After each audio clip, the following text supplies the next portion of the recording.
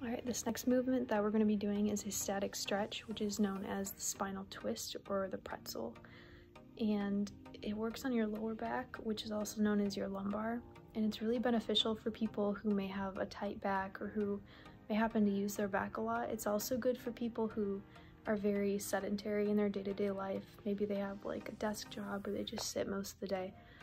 It'll mostly benefit those people because it will help prevent that lower back pain that a lot of Americans feel. Stretching in general will increase your range of motion, and it also improves your posture and prevents that lower back pain that I was talking about, which is very prevalent in the American population. And a little fun fact is that stretching is also good for stress relief, and it overall just calms your mind. The muscles that are involved in this stretch are the internal and external obliques, the piriformis, and the erector spinae, which is the musculature around your spine. All right, let's get to the technique.